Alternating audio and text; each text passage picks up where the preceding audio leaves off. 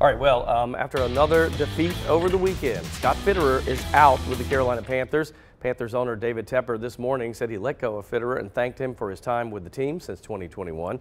This comes after another loss against the Tampa Bay Buccaneers yesterday. The team was unable to put any points on the board due to fumbles and penalties, a missed field goal, and a lot of punts, making this the second consecutive shutout this season.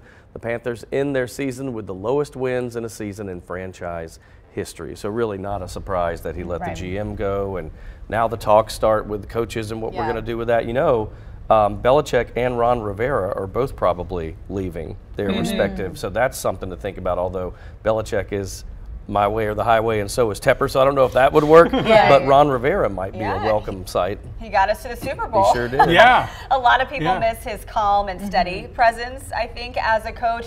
It's interesting, though. I mean, David Tepper clearly thinks there are problems systematically in the top because he's targeted the coach, Frank Reich. He's now fired the GM.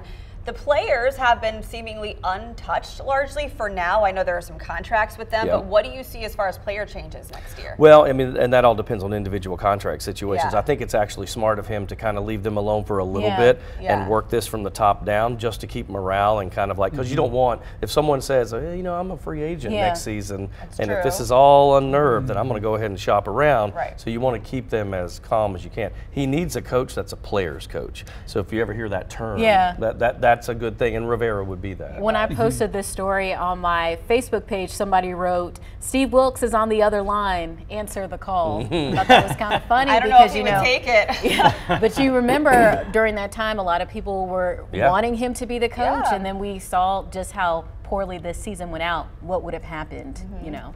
We'll see. I mean, maybe, who knows? He was overstepped for that job. So.